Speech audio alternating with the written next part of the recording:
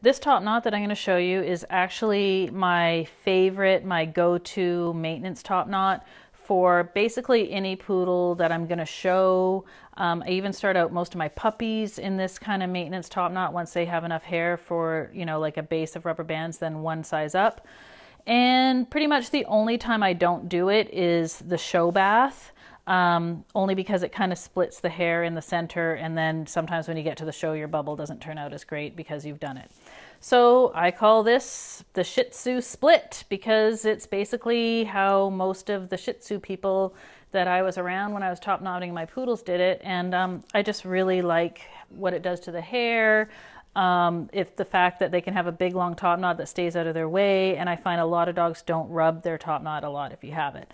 So this is just for the front of the head, so just for the section from the front of the head to that front corner of the ear. So basically what you do is at the front corner of the ear is you make a part to the front corner of the ear on the other side of the head, and you try to make that part as straight as you can.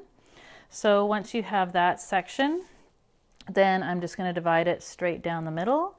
So there you go, I have two halves, right?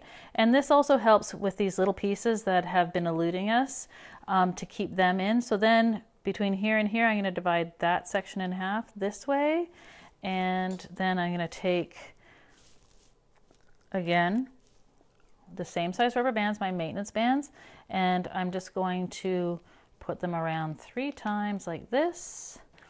And then I'm going to take this section, and because I want the hair to be as organized as possible, just give it a quick comb.